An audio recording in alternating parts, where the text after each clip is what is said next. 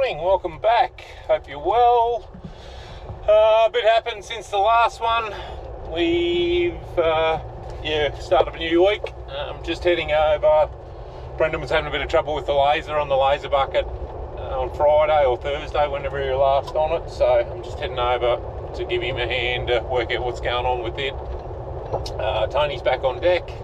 He had a pretty good couple of weeks on holidays, so he's going to go disking fire breaks, and I'm just going to.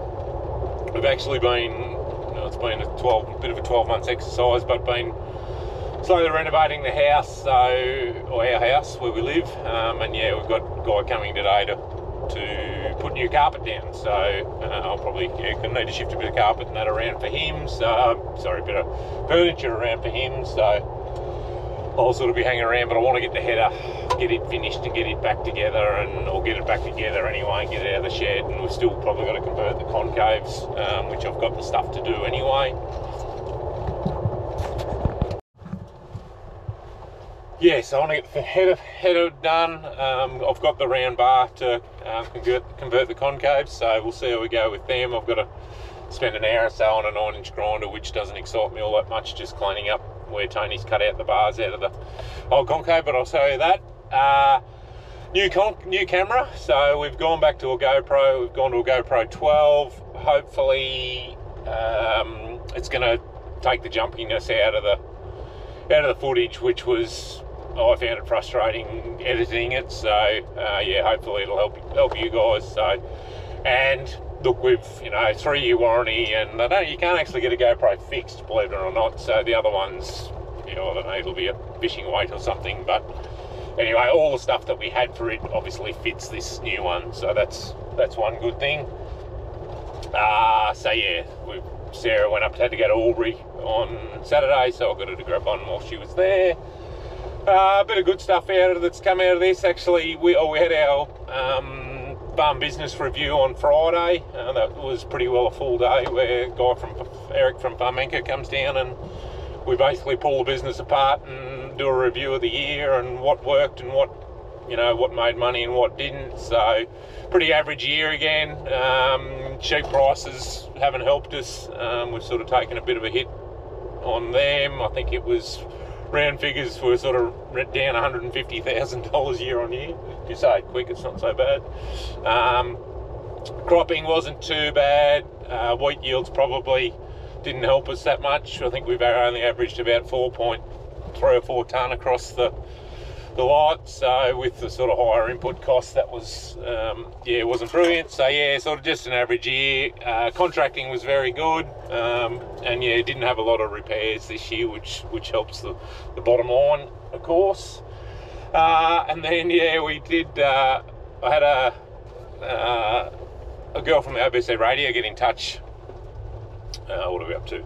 Fortnight ago now, I suppose. She should track me down on YouTube, come across me on YouTube, and she came out and did a story on us for the for the radio, sorry, and then that just went on my story online. And then on Friday morning, we had Eric down, actually had a phone call out of the blue from ABC News Television. So yeah, we did a live Zoom to the ABC News, just talking about the social media side of things, and which was a bit different. So yeah, that's words getting out of what we're trying to do and what we're trying to achieve, which is nice. So yeah, trying to spread the good word of farming and what we're doing. And then yeah, yesterday we actually had a guy that got in touch with me through Instagram, that grew up on a farm, lived about an hour away. He was down for a holiday, actually, for a weekend in Cobram. So yeah, him and his family called in and had a look at rice and corn, and we managed to rustle up Tiny, the pet lamb, for the kids to have a pat. So yeah, that was pretty cool too. So that's sort of, it just shows what we're trying to achieve with the channel, with guys like Tom that called in yesterday that sort of have had farming experience but no longer have it. We can sort of give them that experience again, and give you guys the experience that have, if you've never been on a farm. So that's yeah, it's pleasing that we're sort of starting to tick a few boxes on that front, and I mean, we didn't really have any goals set when we first started the channel, but it's yeah, it's nice to see that we're sort of getting a bit of traction that way, and spreading the good word of agriculture. So anyway, enough of my bullshit. So we're just out here again. Buckets here. Weather report. Winds around the south. Cool night again. But yeah, we've just got this bay here. I don't know what it's going to be. Going to be a warmish week again, 35s or something.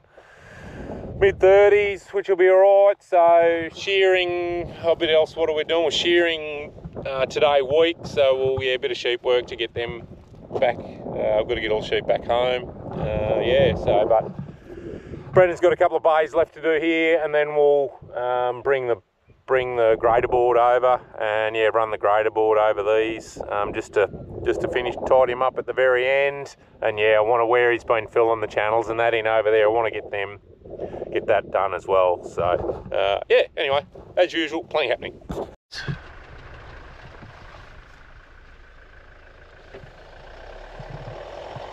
Alright, so hopefully he should be alright. What I discovered is the lead that I couldn't find the other day, there just seems to be a loose wire in the bottom of it, and you give it a wiggle and it seems to behave itself. So I did cut the heat shrink off it to see whether I could see anything, and actually pulled the cover off the little yellow box just to make sure everything was alright in there. It's all it's a couple of years old, that stuff, but it hasn't done a lot of work, so it's not like it's been in and out of the tractor. So I just yeah, now that we sort of know what we're looking for, once we sort of finish doing this, we might take it down to the laser guy that we got it off, and yeah, get him just to double check it. But there's just, yeah, bit of a seems to be a bit of a short there somewhere. You've sort of got two. You've got your on grade light on as well as your high light at the same time. Window wind up. Yeah, so whether that's causing it to start and jump and carry on. So anyway, it's, we don't have a lot to do with it, but yeah, going forward we'll have to get it fixed, because we do have a bit of work in the pipeline to do, which I will speak about in due course. Anyway, I'll duck home and start and get into this header.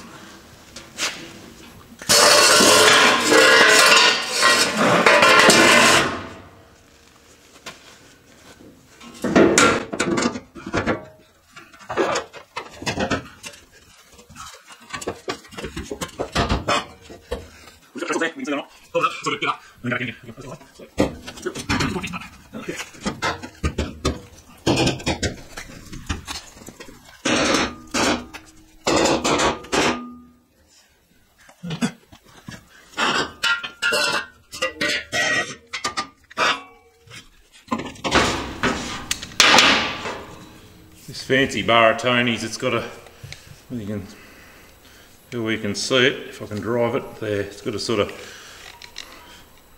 funny end, adjustable end on it, which is good for getting this stuff in. Oh, there it is, there it is. Cool, all right. The holes even line up, that's even better. Okay. Spit this up for you. In a minute, I'll just turn around the camera. I don't know if you can see it or not. That plate there that it bolts up to, that plate there, yeah, it was actually tapered forward on an angle, so sort of, obviously the gap was closer at the bottom than the top, so we sort of had to get the sheet right up to get it to come down. So, yeah, I might just bang a couple of bolts in, and then that sheet of canvas, it's got to go up in between there, and then it sandwiches together. And yeah, there's some countersunk head bolts that go in there. But yeah, that fit it up pretty well. It's a bit of a gap. It's a bit gappy down the side there. You can see a bit of daylight. So yeah, we might we'll get some Sikaflex, and which we've got. Run a bead of Sikaflex down there, and that'll pull up a bit too. We'll put the Sikaflex in there before we bolt it up, and when we bolt it up to the sides, it'll pull it out a bit anyway. So yeah, a bit of huffy and puffy. But no, that's gone in alright actually. So I might jump in the ute now and slip up and get these other bits and pieces, and then we can get this thing back on. Back at the workshop. So a bit of a snippet of putting that in. The new floor in the other day. There's the old one. Yeah, it wasn't too bad. So yeah, after I got that in the other day, I did jump in the ute and go and grab the other bits and pieces. So a new bit of canvas that runs along the bottom there. So we'll bang him in. $250 for a bit of canvas. Yeah, you probably won't. I have done a fair bit of whinging about the price of parts. Actually cheaper than these things. So I did find, after I couldn't find it the other day, I did find the new uni, and that one, what happened was when it came apart, it dropped in the dirt, and yeah, anyway, so I'm going to replace that uni. I don't know whether the edit will mention that, so going to replace that uni, and then also there's another one here I'm going to replace as well. So it just feels, it's not too bad, but while we've got it apart, I just like doing that while we've got stuff apart. Yeah, we just, sure as hell you don't replace it, it'll fail. So yeah, 2 new unis. I can actually tell you what, unis are actually cheaper than the, here's the invoice, if it can open it.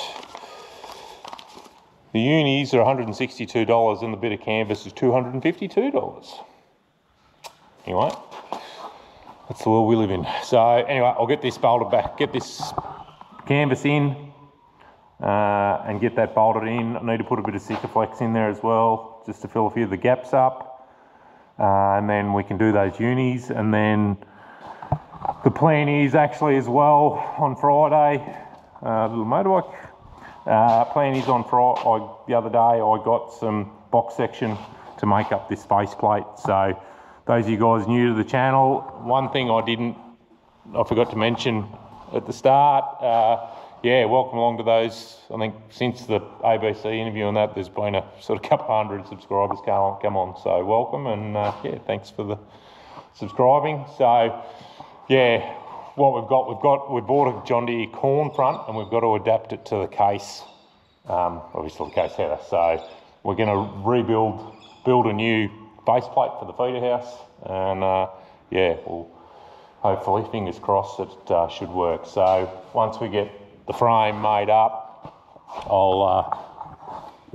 we need to get a sleeve, whether we, yeah, probably just buy the sleeve ourselves, and I'll go to town and get it, and we can machine it up here and weld it in to mount it up, and then it's just got a bolt either side to fix it there, so it should be easy enough. Anyway, we'll get this bit of canvas in and get this other thing bolted up.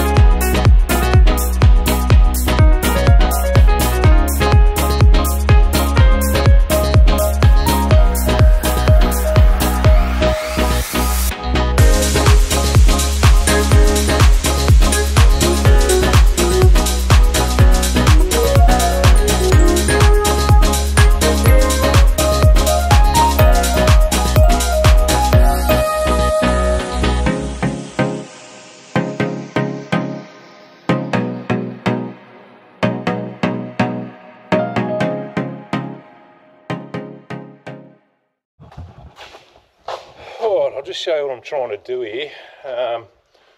While we've got the front off the header, got a bolt that's broken off, and it's just, yeah, from what I think I may have mentioned in an earlier video, just from when we put the PDO shaft through it. So you can see in there, there's a bolt. See my finger wiggling? Right in there. So I had a long, it's in a stupid spot. Usually you would have all this front off to get at it. So I actually had a long drill bit from another job, something else, so to get a pilot hole through it. So I've been able to drill through it, and then what I've done is to get in there, I've just got a bolt and sacrificed a drill bit and welded it to it. So I'm hoping I can get the drill out a bit further to get at it now. I've got what they call an easy out, or I've got a kit of easy outs. These are basically just, they've got a coarse thread. You can see that they're coarse thread on them, and they're actually twisted to the left. So, you know, if you drill a hole, knock them in, and then screw it as though you're going to unscrew the bolt, and in theory they come out. Or the broken stud comes out, but that doesn't always happen. So I'm just trying to get all this. I've got to and blown there was a fair bit of dust and crap, and we were losing grain, had a lot of grain at harvest time sitting down in here, and we were actually losing it. You can see quite a bit of daylight round the bottom here, so I just want to get this thing back in the right spot if I can, and get it bolted up properly. And then I've got the floor in the other job, but yeah, before I sort of take to the Sikaflex, or it's like the silicon, if you don't know what Sikaflex is, if I can get it out, this stuff. Yeah, I'll just get all this done, so I'm just do a big job of it at one go. So I'll just sort of have a go at getting this out, but it's proving to be a bit of a pain in the arse. So anyway, we'll see how we go.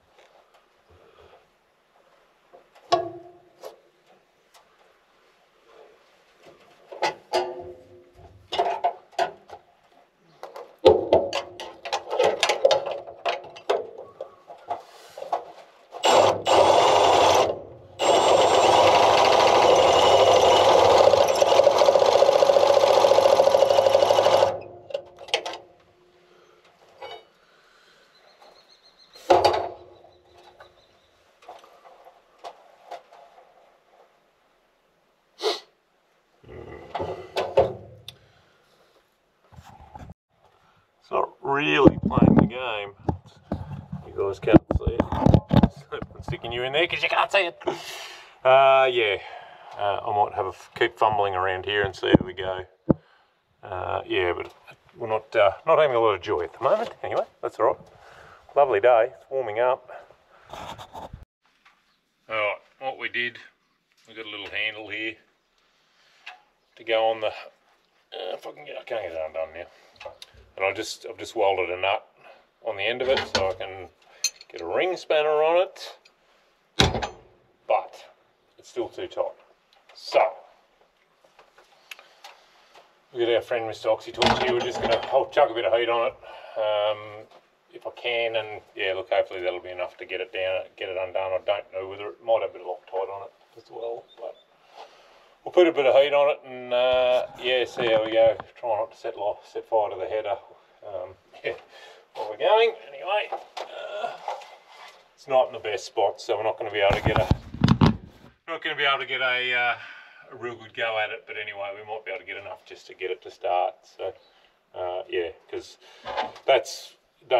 what can happen, and it does go south, is if you break that off, because that's hard as hard can be, and you can't drill them. So yeah, anyway, we'll put a bit of heat on it and see how we go.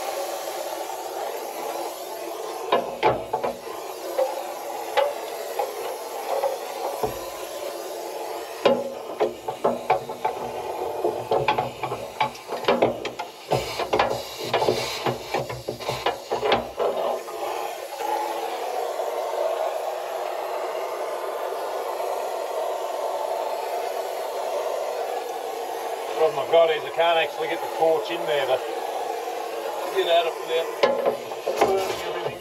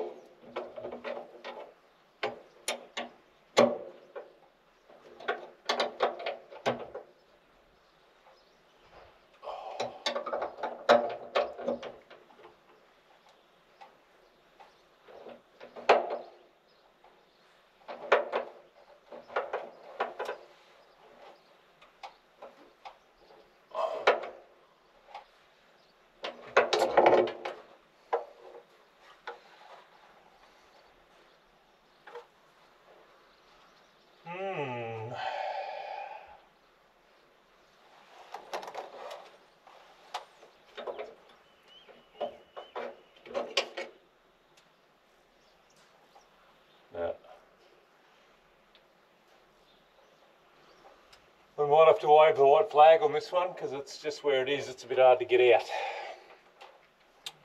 Anyway, so we'll get it cleaned up and bolted up the best we can, and yeah, get it all back together. Swarming up pretty well. So yeah, got all this pretty right. Looks a bit agricultural, but you'll never see it once it's all bolted back up together. Notice there was a bit of a gap under here, hence where I've put that stuff, but there was actually a bolt missing in the back there that sort of sandwiched that together, so I'll put another bolt in there. Got that pulled up pretty tight, and I've Sikaflexed in around behind that, although the gap has pulled up pretty well. I've got new bit of canvas here. I'll unbolt that in a minute and put that along there. It's a bit ratty in spots. Yeah, so I've just been mucking around with this floor, just finalising it. Just noticed there's a couple of holes here, and it's no big deal. I've already done 2 of them. You can see here there's 2 holes are just in the wrong spot, so they're just 25mm out. So I've actually taken a photo and I'll send it to old mate and just let him know. So, but yeah, all I've done is just I've just got to re-drill them. So stainless is a bit tricky because it's a bit harder, and yeah, it's a bit hard on dual bits. So we use a cutting. We generally use a cutting compound I've got here, and just a slow speed on the drill. And yeah, it's good for blunting drills if you go too quick at it. But yeah, we'll just get these other two done, and then I'll get these things to bolt back up, which is no biggie, and then I'll pull this front off, and yeah, we'll actually might try and get the feeder house back on the header, because I'm sick of looking at it in the workshop here.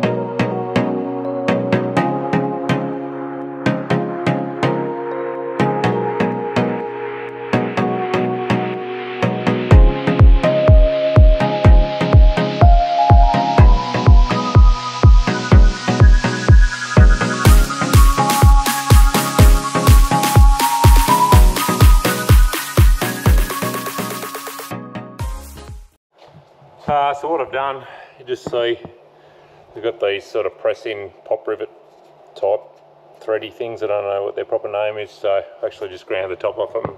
Had a couple that had stripped out, so I had some nuts that are actually a perfect fit in there, so I've just dropped a nut in there and chucked a bit of weld around the bottom of them, and yeah, that'll hold that cover on. Yeah, so we're getting there. We'll bolt that back on, and then we'll try and attack this front thing. Alright, we've got these couple of bolts out. There's one on each side here, and got those three out, and there was just a plate on there. We've got a sling up the top here. So yeah, it's all pretty. Hopefully it'll come off without too much drama. I've got the telehandler here, so we'll hook the sling up and see how we go.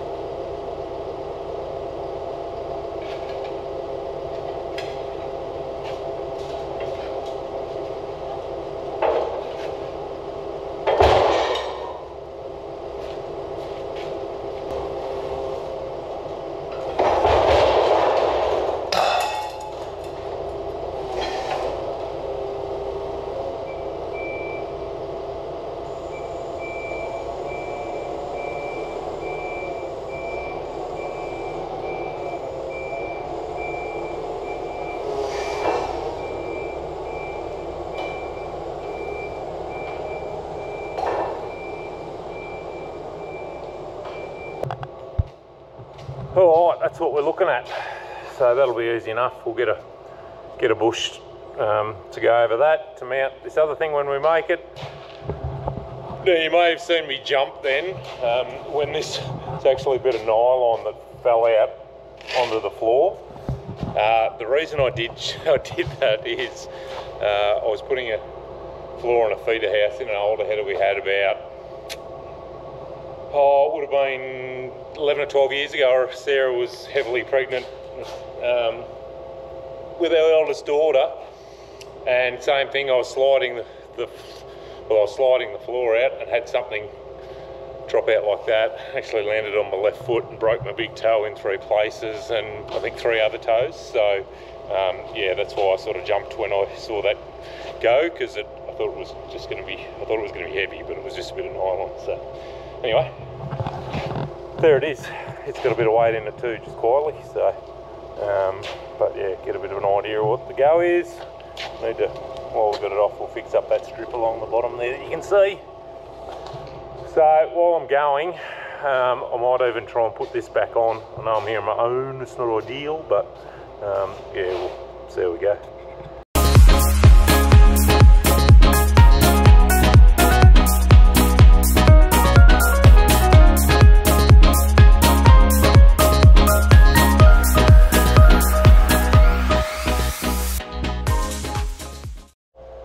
So probably is a 2-man job, this one. Anyway, just you can see the new rubber or new canvas strip there. I've just got to try and feed it in as we come in. So anyway, we'll just keep poking away here slowly and see how we go.